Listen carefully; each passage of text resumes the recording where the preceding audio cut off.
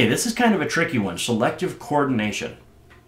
Have you ever had an incident where you had a fault where perhaps a 20 amp breaker should have been the one to trip, and instead an upstream breaker tripped and you lost the entire panel?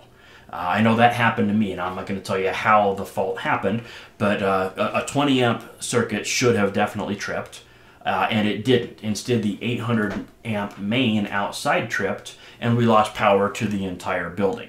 That is an example of not having selective coordination. Okay, so selective coordination, or coordination comma selective, is defined as localizing an overcurrent condition to restrict outages only to the equipment affected. Selective coordination includes all currents, including faults and overloads, for the entire range of opening time of the device. Okay, so here in my little childlike drawings here, and I apologize, I'm not a better artist, I have the main here. Let's say it's got a 1200 amp main breaker, and with a 400 amp breaker it feeds this panel, and then maybe with a 50 amp breaker it feeds this panel. Now we have a fault here on this 50 amp circuit, so phase-to-phase fault, the black and red smack into each other, and it generates 5,000 amps. Now, will a 5,000 amp overcurrent open a 50 amp overcurrent device? Yeah, of course. Will it open a 400 amp overcurrent device? Sure. Would it open an 800 amp overcurrent device? You bet. Yeah. The only question is, which will it open soonest? Because it could potentially open any or all three of them. When we selectively coordinate, we look at the characteristics of the circuit breakers or fuses, and we ensure that with the available fault current, it only opens the breaker or fuse closest to the fault. So if this is selectively coordinated, the only breaker that would trip if I have a fault on this feeder is the 50 amp breaker supplying the feeder circuit. Now, selective coordination is always a good goal in a design, right? For obvious reasons. If you have a fault, you only want to lose as little as possible. You know, if it wasn't selectively coordinated, then the 1200 amp main up here could open, and we could lose the entire building. So certainly you want to selectively coordinate when you can, although sometimes it may be more difficult than it's potentially worth. Now, there are times in the code where we're required to selectively coordinate. You know, if I lose power to the entire building and it's just a little shoe store in the mall or something, well, who cares? You know, it really doesn't make that big of a deal. Maybe to the owner of the building it sucks, but for a life safety perspective, it might not be that big of an issue.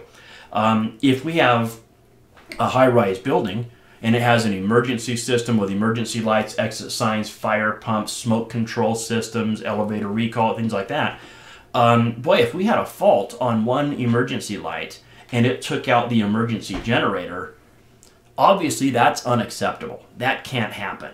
So we do have some requirements in the NEC where we have to have selective coordination. 700.31 for emergency systems, 700.32 for legally required standby systems, and I think it's 620.60, if I'm not mistaken, for elevators under certain conditions. You've also got something in 708 for critical operation systems.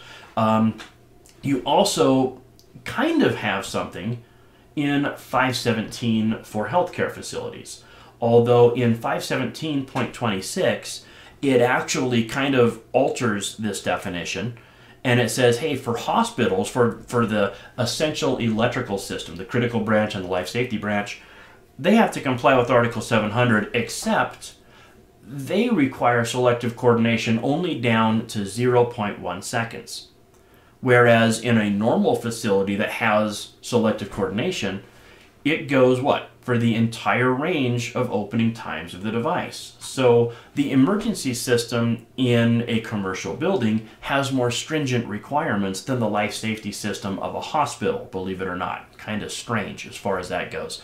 Now, when we talk about selectively coordinated systems, how do we make sure that the system is going to coordinate? Well, that's a pretty lengthy process, and it requires you to have the time current characteristic curves of your overcurrent devices, your circuit breakers or fuses, and you basically you get transparencies of them, and you can lay them on top of each other and see if they overlap at the given available fault current.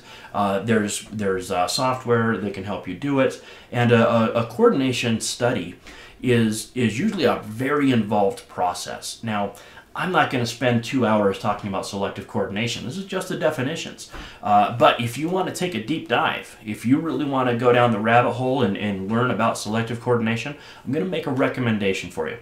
Go to my friend Thomas Dimitrovich's page on YouTube. Click on his page, search videos for selective coordination. He's an engineer for Eaton, so he not only has the engineering background and knowledge, but he knows the products as well as anybody in the industry, circuit breakers and fuses. So if you're interested in selective coordination, I think it's going to be time well spent if you cruise over to Tom's YouTube page. So with that said, that's as far as I'm going to go on selective coordination, because we're just talking about the definitions. Be sure to like, follow, subscribe, and ring the bell.